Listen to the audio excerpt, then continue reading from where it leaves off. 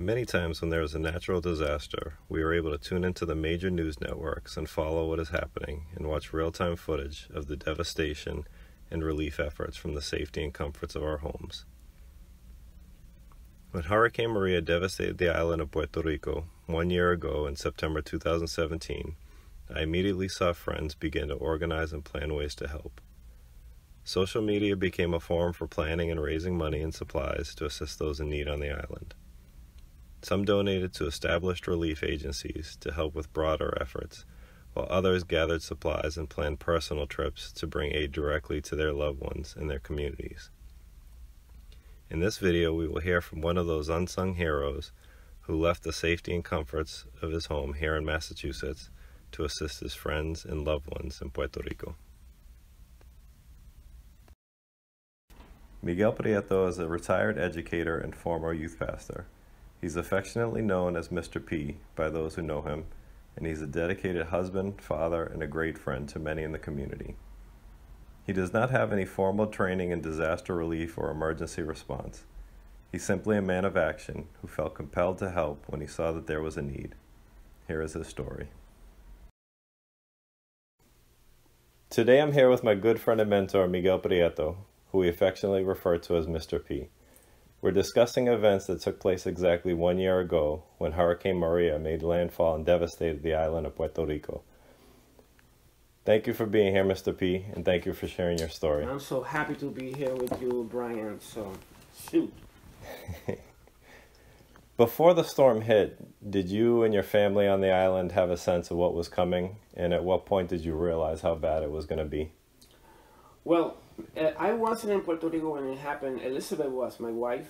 Elizabeth, she was in Puerto Rico, and she was there for the first storm, Irma, which did some damage to Puerto Rico, but not as much. But that gave her a pretty good idea of how bad it was going to be, because Irma didn't make landfall. It basically like skirted the island on the northern part of the island, but we knew that Maria was going to hit directly to the island. So seeing the damage that Irma did to the island at the first time, and Maria was coming 2 weeks after, we pretty much had an idea that this was not going to be a good situation, that Puerto Rico was going to go through something that it has never gone before. Do you know what kind of preparations your friends and loved ones may have had prior to the storm arriving?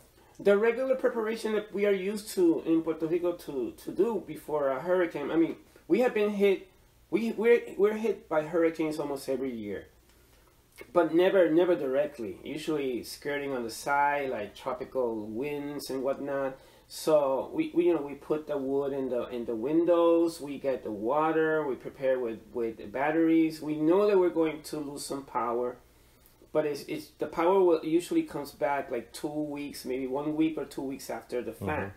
So the regular normal preparation that we're used to and accustomed to have before a hurricane happens.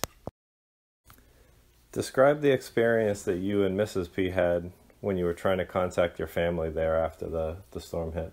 Okay, when Maria came and it knocked out all the power in Puerto Rico and all the cells, there was no communication whatsoever, which that never happened before.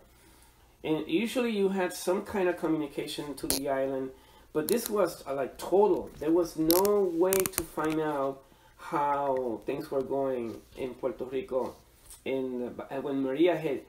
By that time, Elizabeth was already here home. She was with me, but my family was in Puerto Rico. Everybody, my brothers, my nephews, my Elizabeth's mom and Elizabeth's brothers. I mean, the whole family was there, and we were concerned because. Again, we never had a total blackout, a total lack of communication. So we were like trying through either cell or computer, Facebook, any kind of communication means to see we could get contact with family. If there is if I want to mention the most horrible part of being in the United States while this hurricane happened, I think that the most horrible part was not being able to communicate with your family, not being able to know if they are okay, if Right. anything happened. So, You're sort of left alone with your worst fears and and that's wondering. it, because there's no, you can't call anybody, you can't even. And then little by little, communication started through streaming in the computer. Guapa TV in Puerto Rico found a way to stream live the news that was going on in Puerto Rico, not in the studio, but through some kind of streaming system that was able to reach the United States, and we were able to finally see what was happening in the island, and it was no good. It was like when we saw the images, when we saw the devastation, we can't remember seeing anything like that. It was complete. It was total. We're talking about not only houses that are wooden houses, but we're talking about houses made of concrete that were devastated, destroyed. I mean, like houses that imploded because of the winds and whatnot. Flying debris hitting cars, hitting people, people having no place to run, people that not even staying in place was enough. The water's coming into the house, the water's rising 10 feet, 15 feet in areas that we never saw any kind of flooding.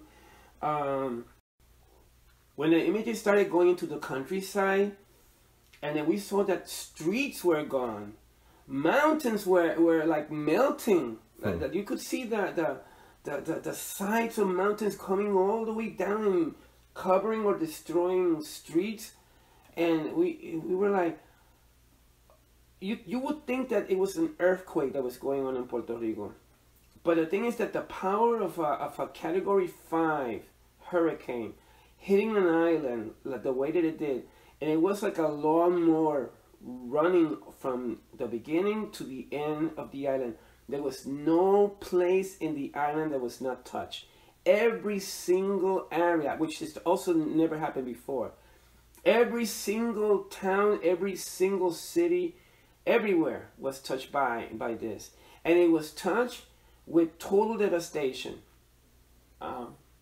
So the fact that there was no place to go, and there was no area of the island that was not touched, created a crisis of its own, because then you couldn't find help within the island, like immediate help within the island, and so people didn't have any kind of direction of what to do. I mean, where to go, what am I supposed to do now? And because of the lack of communication, the lack of TV, or lack of at the beginning, the first 3-4 days were very chaotic in Puerto Rico. It's incredible how a town, a people, Puerto Ricans, were able to, in the middle of something like that, to unite and to be able to put their own resources together, and to be able to start helping each other, to start checking homes, making sure that everybody was okay, getting people out of their homes, getting people out of the elderly shelters, elderly homes, hospitals. They were checking everywhere, making sure that people were okay, and bringing them to and they assumed that the best places to go would be to schools, to churches, and people assume correctly, because when people started to go to schools and to churches, there were people there waiting for them to provide some kind of assistance after the hurricane happened. But the first 4 days of the hurricane was unreal, and the fact that we were not able to get communication here in the United States and know what the heck was going on, that was the worst experience you could possibly go through. At what point did you decide that you physically needed to go there to help? Okay, when at last there was communication and we were able to know what the island needed, the island the communities here in the United States mobilized very quickly, and you had pockets of areas like New York, New Jersey. You had areas in Florida where Puerto Ricans and all kinds of people, not only Puerto Ricans but everybody, were bringing food. They were bringing water. They were bringing things to the area so that we could send food and we could send the necessary items that the island would need to the island as soon as possible. But then what happened? For whatever reason, once the items were sent in big, how do you call those big things where the containers, the shipping containers and whatnot, they would stop them at the docks, and then bureaucracy it got in the way, red tape. The items were not allowed to enter the island until they were checked. The people that were coming with trucks to disseminate the items to the island, because they didn't have to require licenses or whatnot, they were not giving these items and distributing them to the people that were. There was so much red tape in the middle of a disaster like this that was going on in the island. But I said, no, forget that. I am sending nothing through this way. And I want to make sure that my stuff, if I take something there, I want to make sure that it gets to the people. So I thought the only way I can do that is by taking it myself, going myself. Can you talk about the challenges that you face trying to make your travel arrangements to get there? Okay, one of the thing was cost. I was able to fill three big luggages with filters, with solar lamps. Not as much because I really didn't know exactly what was the need in the island, but I know that they were going to need medical supplies, and I had a lady in my church that got me antibiotics. They got me a lot of material for clinics in Puerto Rico that I was able to put in my suitcases, and I asked, by coincidence, people like Brian, people like, look, I'm going to Puerto Rico. If you guys can hook me up with, it's a little something. I thought that I was going to maybe raise $400 or something like that.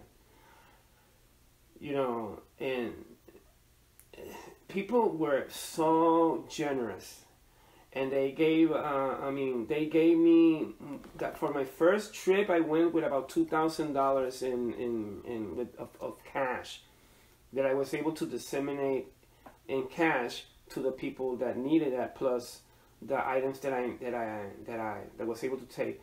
The JetBlue was super helpful because I was able to take these items through JetBlue, and they didn't charge me anything for the suitcases.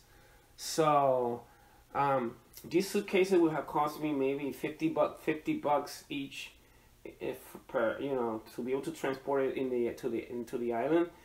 The JetBlue didn't charge me anything, so I was able to go, take the luggages with me, take the monies with me. When I got to the island, I hooked up with a church that assisted me in going to different places and whatnot. But then I realized that this first time that I brought a lot of stuff that it wasn't immediate need, and very little of the stuff that they needed the most. For example, I didn't realize that they needed filters as much. That was the one thing that they were asking the most. They needed filters. It wouldn't dawn on me. An island that is completely surrounded by rivers, that is completely surrounded by water. There's fresh water everywhere in the island. And that wasn't the case anymore. The island was completely surrounded by rivers that were polluted, that was contaminated by the soil and by the discharge of of industry because they had to discharge the chemicals because of the hurricane and because they didn't want to. Well, it was a mess, and so the waters in Puerto Rico was affected unbelievably, and then diseases that were eradicated in the island 60 years ago, 70 years ago, all of a sudden they were starting to come back again. Yeah. It's like diphtheria, giardia, leptospirosis, yeah, stuff like that you wouldn't even hear about like for years, and then all of a sudden it was happening left and right. So I stayed in Puerto Rico the first time for 2 weeks. The transporting of the items to places within the countryside was almost impossible because there was no streets. It was like the mountains were covering the debris. Everything was in places were impassable. So the second time that I went to Puerto Rico, which also JetBlue provided me with assistance, this time I went with my suitcases were full of just filters and solar lamps. And that was, I can't even remember, maybe about 100 filters, about 200 solar lamps. It was, I mean, my packages were packed. And I also went with $4,000 that my church, Congregación León de Judá, plus Melissa's school, the McCormack Middle School in Boston. They raised about $1,000 there. So I went with enough money to be able to buy food in the island. So when I finally got to Puerto Rico, a pastor received me at the airport. They got all the items. I rented a big van to be able to transport items to the island, and we were able to get trucks, and we had about 3 trucks. We were like fully prepared to go to the countryside and to put those trucks on top of debris and to go through the mountainside, and we were able to make it to the areas that had the need. We bought enough food for 150 families for 7 days, and we were able to make it to those places. Can you talk about what areas you visited during your trips there and what kind of work that you did there? Okay, we drove directly to the Caripe barrio that is close to the area where Calle is in Guayama. These are in the center of the island. This is real. This is pure countryside, beautiful countryside. But when we were driving there, the trees were so denuded of leaves that it was like a Dantesquian sight. There was no trees with leaves. It was you could see areas that people never saw before because it was covered by lush trees and forests and mountains covered with trees and with so much foliage and whatnot. All of that was gone. You could see everything, and everything. It looked like a giant bear with the hair standing up. It's the only way that I can describe it. And it was really sad to see an island that was so beautiful because of the lushness of the scenery, totally devoid of flowers and flora and trees and whatnot, and then all of that in the right in the middle of the road. Mm-hmm. So you have to either go over it or you just have to move it from the side. In some areas we had to put ropes around the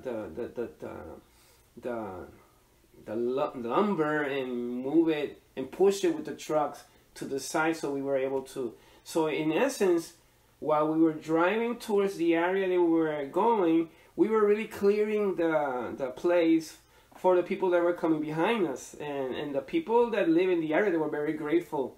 When they saw us doing stuff like that, they thought that we were part of the government, that were providing the help that they thought you were an official relief agency. Right, that we were an official relief agency, and I said, no. We're just regular guys. We're just regular guys getting this stuff out of the way. And people were like clapping, and they were like so happy to see us doing that and whatnot. And a lot of them came down with machetes and to provide us with the help with some more help that we needed. But once we removed the big stuff, they were able to chop their way into the small stuff, and they were able to clear the rest. So we really cleared a lot of road before we got to the area where we were going. So when we got to El Barrio Carite, where we were heading, and this barrio where we were going inside the state forest called Guabate in Puerto Rico. So it's a state forest because Puerto Rico wants to protect these areas because of the beauty and the lushness and the importance that these areas have for the ecology of the island. Well, there was no ecology anymore, at least when we got there, because everything was so denuded, like I explained before, that there was no forest as we can describe. Mm-hmm. It was something else.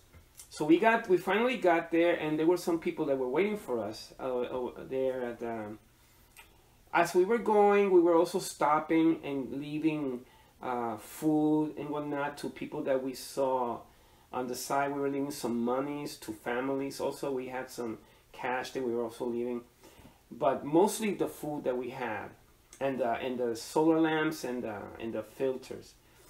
When we finally got to the area where we needed to go, I didn't realize that this was okay. We went up to the mountain, and this was a road that was going down all the way to the plot where these farmers had like a cooperative farming area, where it was subdivided among about maybe 20 families, mm-hmm.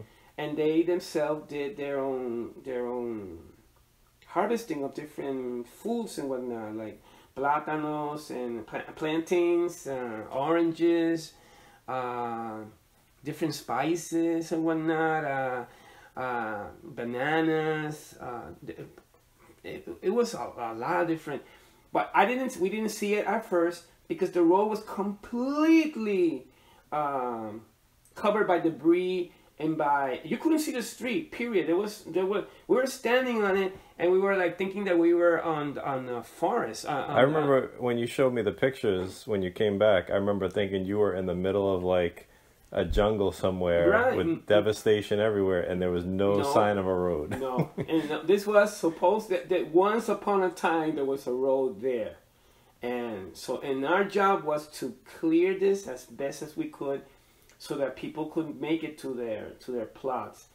And when we saw, and I personally, because I'm not a handyman, and I'm not like, I don't do hard labor. I was there, I went there, and I'm like, okay, I'm volunteering to assist these people. I got all these items and blah blah blah blah, and we were able to disseminate those. We bought chainsaws, and we bought and getting the gas for the chainsaws. They asked me for that, and I really didn't realize what it was at first. But now when we got there, it was like, well, hello. We were talking about huge trees, huge limbs of trees, like in the middle of the road, and we wanted, and the plan was to make it all the way to almost a mile of road, to open a space enough so that these people were able to go to their plots. And I'm like thinking, this is. At first we were like, hi ho, up to work we go, and we were like doing and moving the stuff and blah blah and cleaning. But as time went by, it was 9 o'clock, 10 o'clock, 11 o'clock, and the sun was hitting, And the thing is that the sun was hitting because there was no coverage of trees. So it was like the sun and you hitting you while you were doing all of this, and we couldn't just see the end of it. I just thought, we are not going to finish this. We're not going to be able to clear all of this. You're going to be able to see it in the videos that there were times where we were like, we were about to give up. Yeah. We were not going to finish this. So around 5 o'clock, we stopped and we looked at what we did, which was a lot. And what we still needed to do, which was also a lot. And we were like, I don't know, I think that we're not. But then we just said, look, let's just stop, let's just rest, let's just see how we feel, and let's just decide that we're going to do this. And we just decided that we're going to do this. You caught your second wind, and you kept going. We caught a second wind, and we just kept going. And we finally opened the road all the way to the. I just couldn't believe it. I mean, it was a group effort. It was a lot of people that were working there. There were university professors, university students. There were also farmers themselves that were also working at the thing. It was unbelievable. But what was really cool to see was people that were professionals, all people that were not.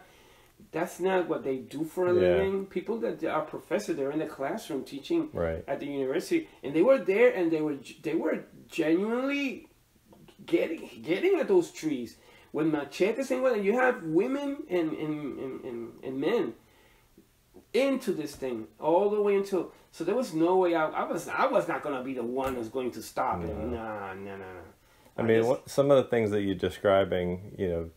I know that when we talked before, when you first came back from your trips, and what I'm hearing now is like a very collective effort by everybody.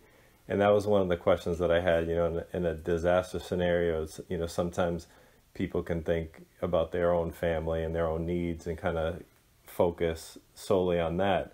But it sounds like, you know, your experience and the experiences that a lot of other people that I know that went to Puerto Rico shortly after Maria described to me was this very collective communal effort with people helping each other and helping their neighbors and coming together.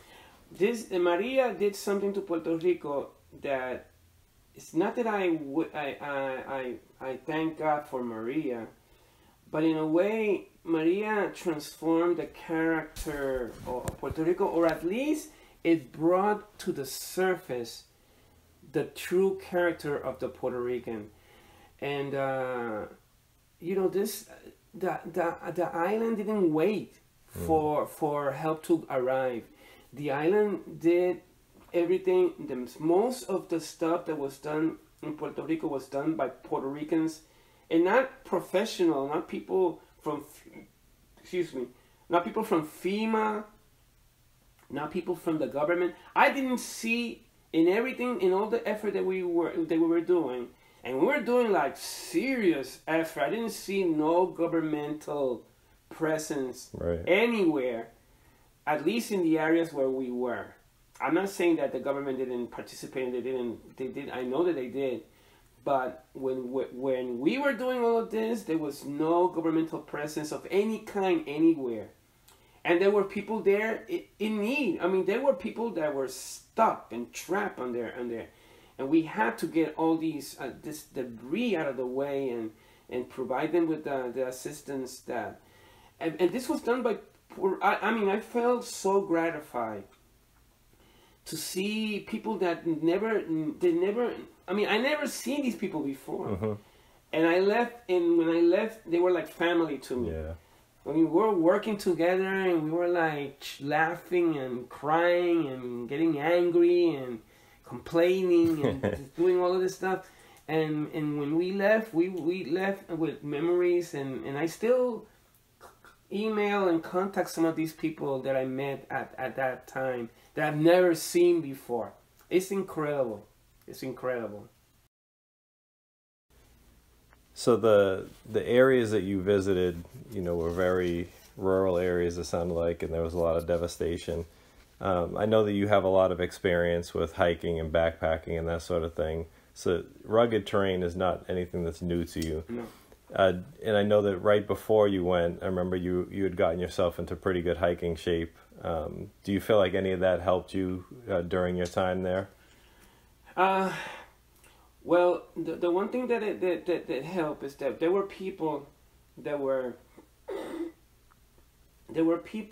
when they saw what needed to be done and the steepness of the road as it was going down, that they were afraid of doing that, of going.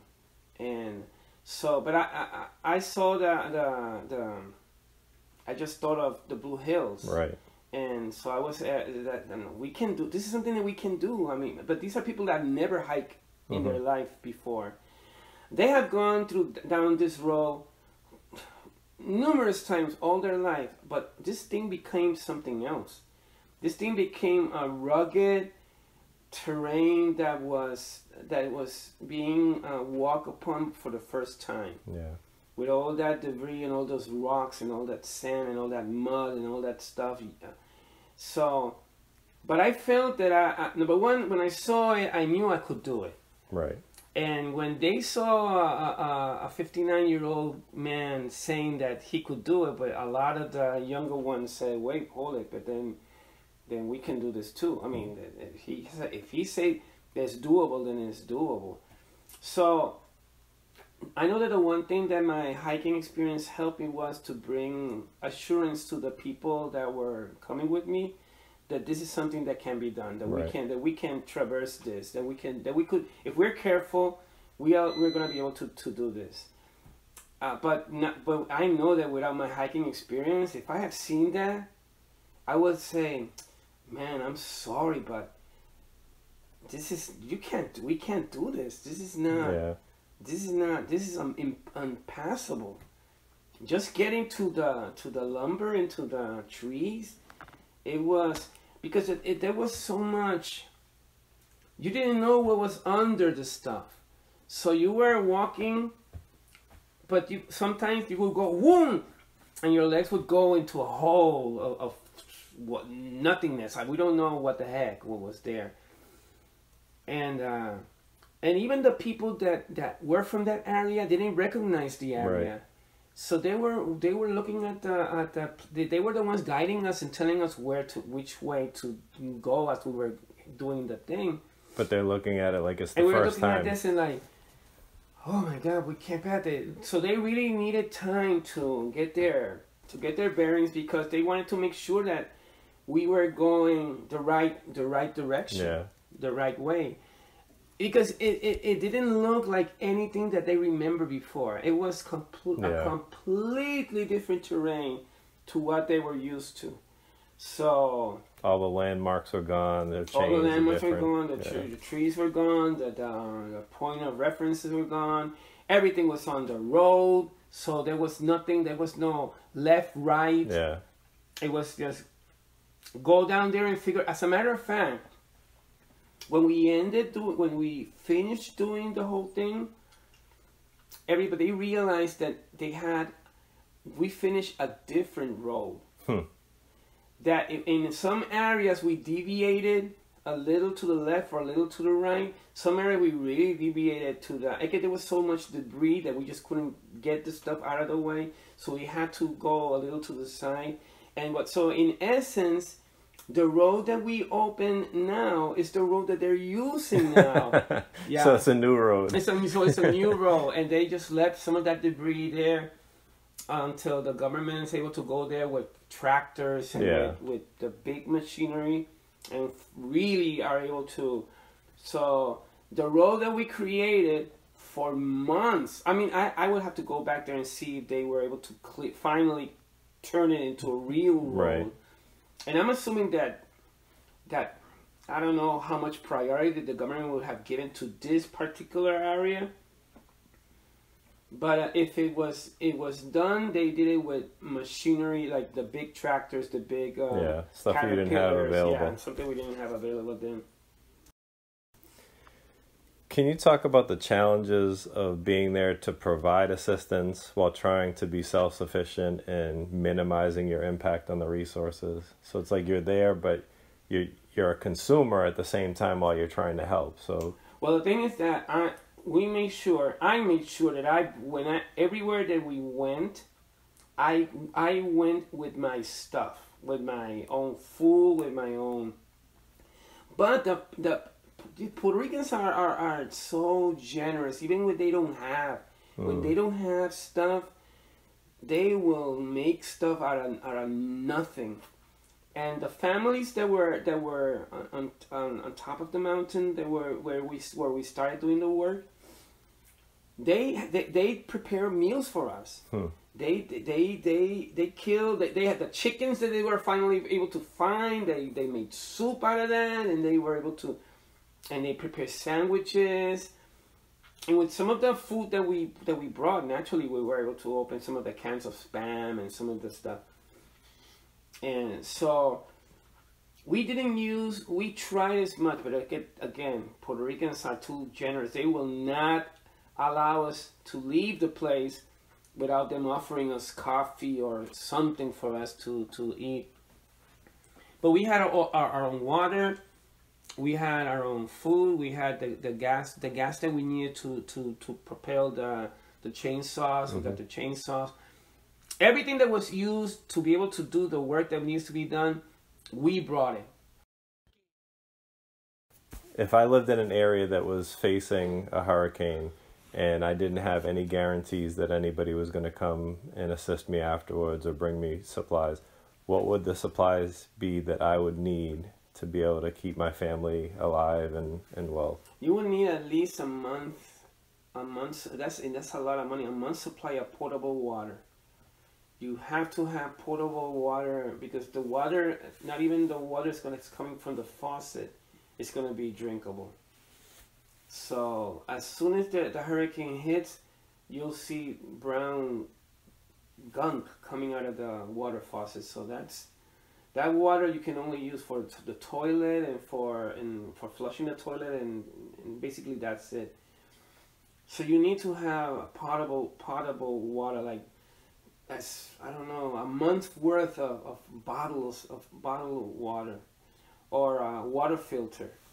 And a lot of Puerto Ricans right now are putting water filters in their houses to make sure that the water that they drink is potable.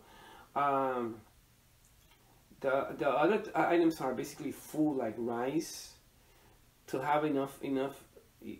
These items are items that you don't want to eat under normal circumstances. You don't want to eat every day.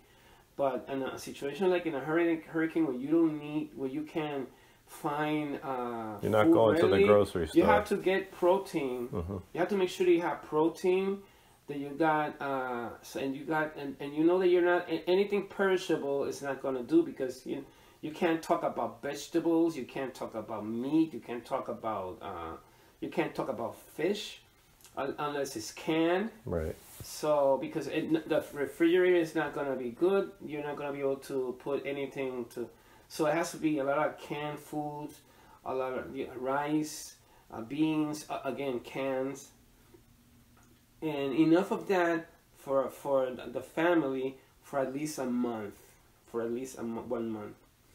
Because under normal circumstances, Puerto Rico has never before has gone more than 3 weeks maybe after a hurricane without the power coming back and everything else. Maria was a complete aberration.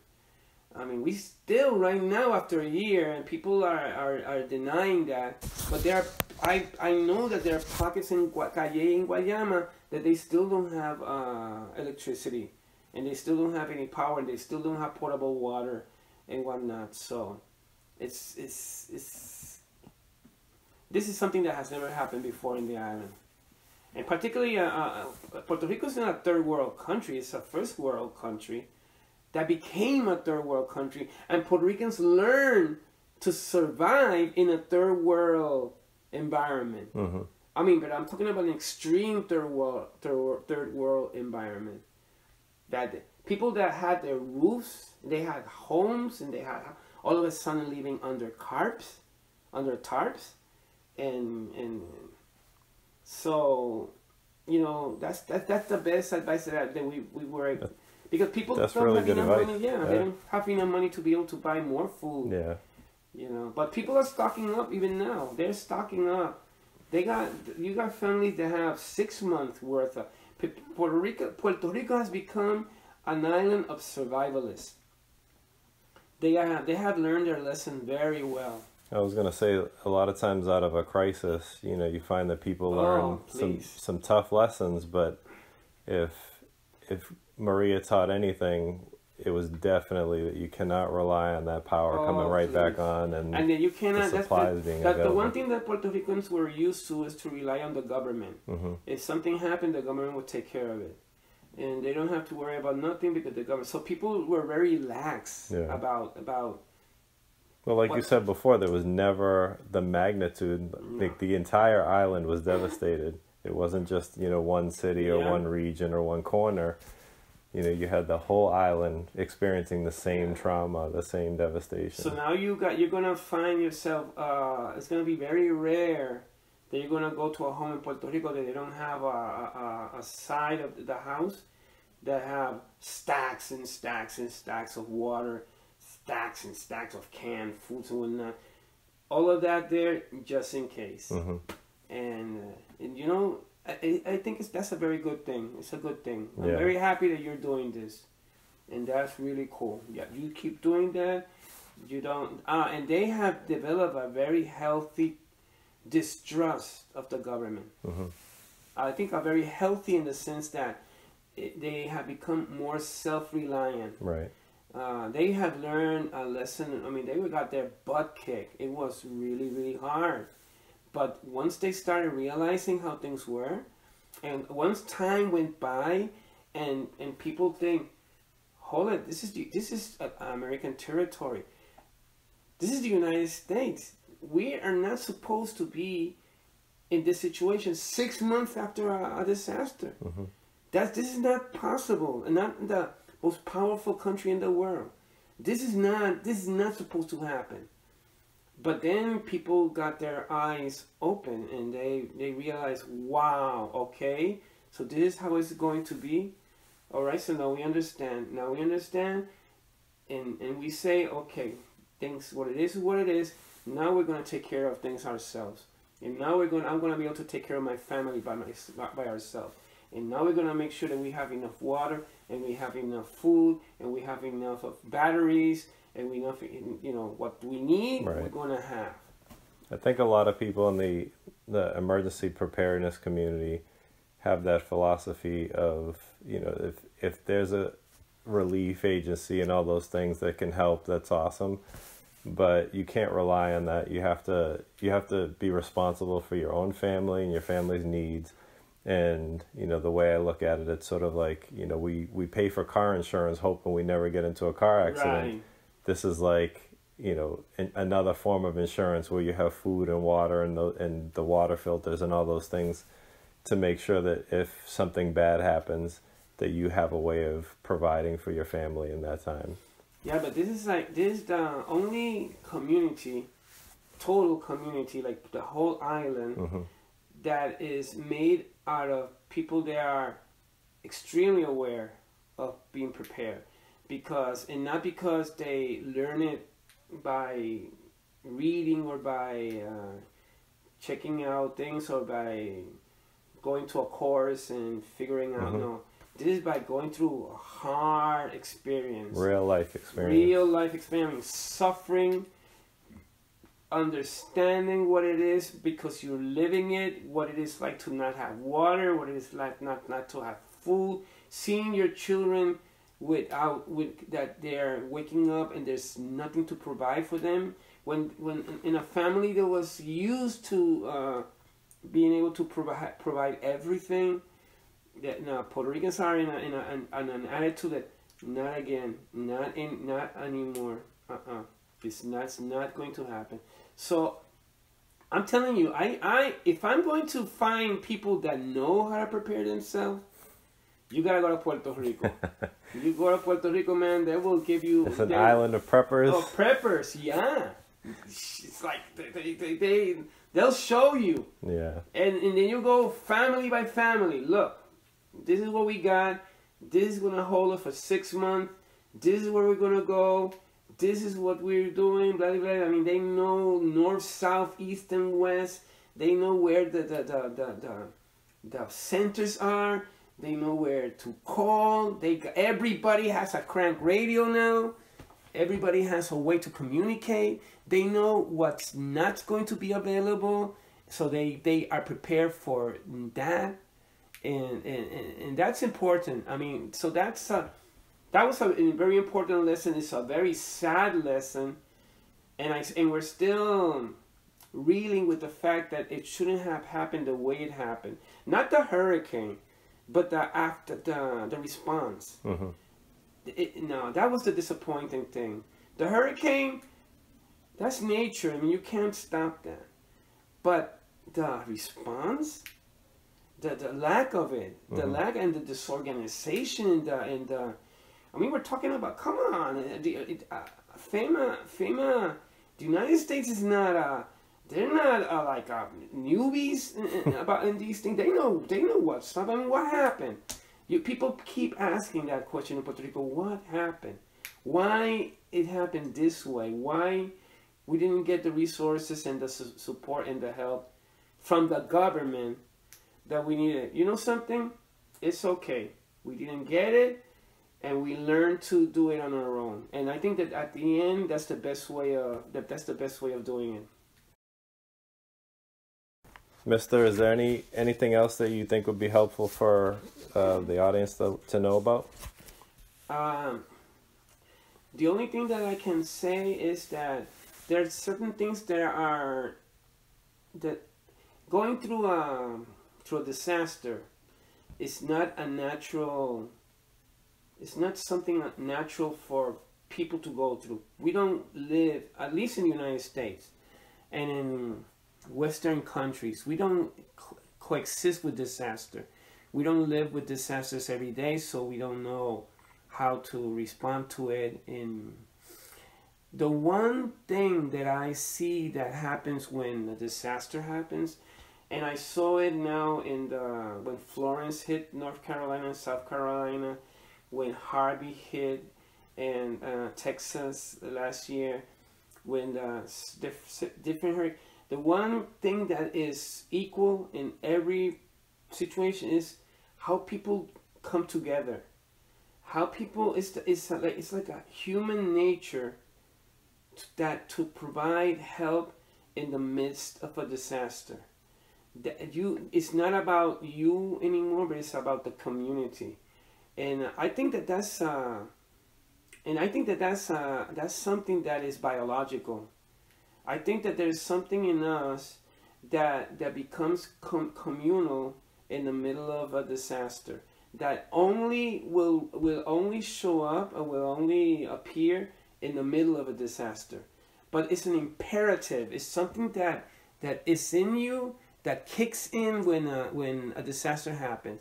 Even if you're far away from the disaster, even if you're not a victim of the disaster, if that disaster touches your family or it touches a place that you care about, you're going to feel that pull to do something for that